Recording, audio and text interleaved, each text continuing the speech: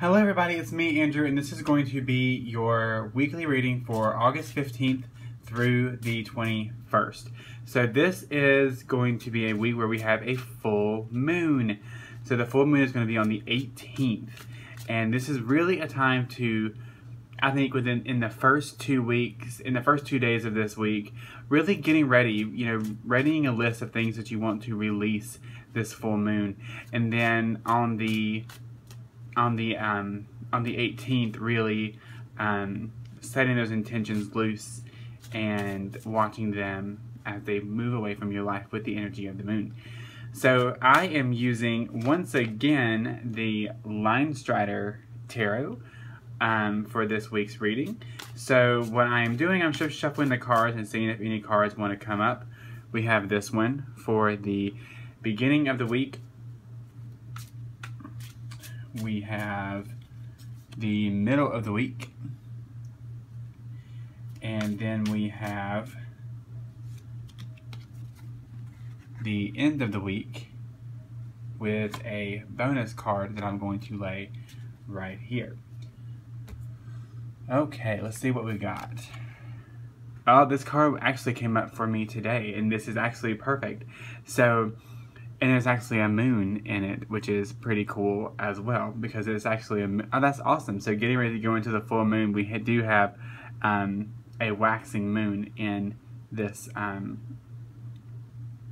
going to say it's a waxing moon on this card. So this is a Two of Swords. So the Two of Swords is really about making decisions, making clear-cut decisions.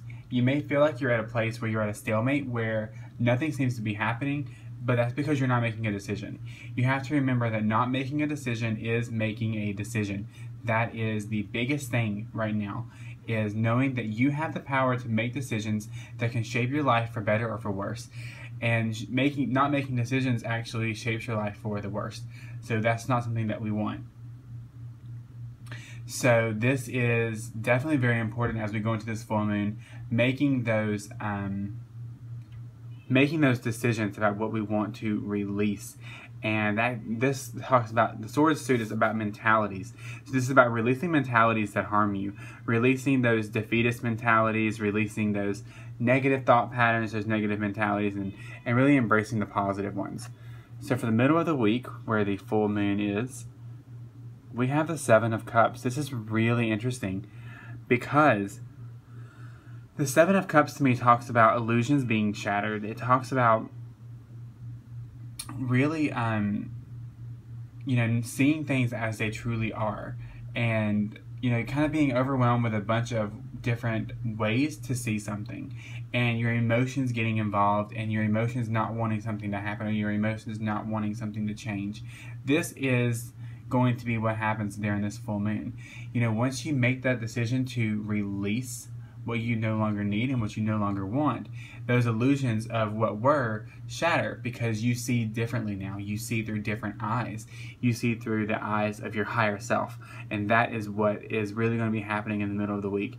Make no mistake about it, this is a painful process. I'm going to go into a little bit, but I'll tell me back to this card in a minute.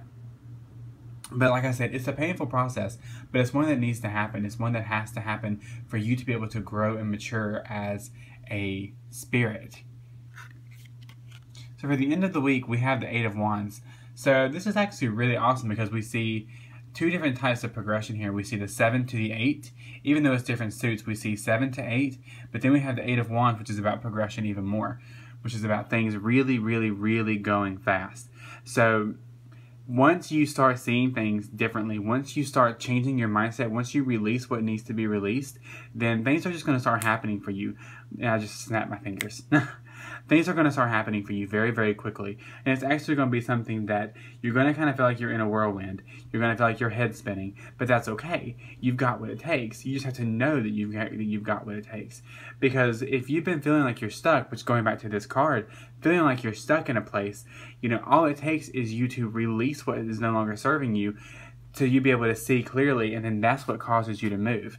So they're also bringing me back to the swords, because the swords are made to cut away things, not to nicely cut, but to, like when someone uses a sword on someone, or on something, they mean business. So this is getting rid of mindsets, cutting mindsets and mentalities and thought patterns out of your life so they will not come back, cutting them at the root, knowing that once you use this sword, it is done. And if you need help doing this, Archangel Michael is the perfect angel to call upon for this, because he actually, that's what he's known for, is carrying a sword that he uses to cut cords to people, places, and things that cause us grief, that cause us heartache and trouble. So this bonus card here, wow, is the 8 of Pentacles. So I'm going to put this right here. So this is going to be a week of learning. This is going to be a week of practicality. A week of maybe learning something that you wouldn't normally try to go out of your way to learn.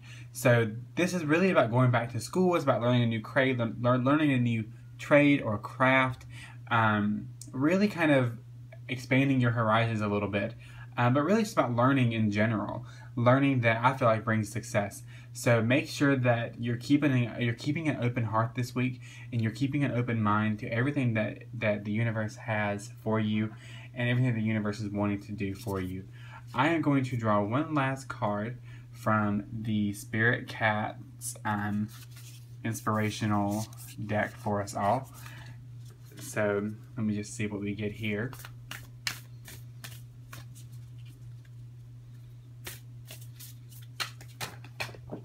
As they just fall all over the floor.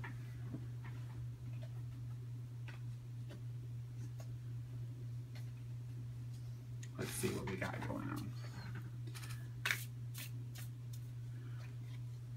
Okay, so this is our card. Oh, we have intuition. Meet Ghost Kitten.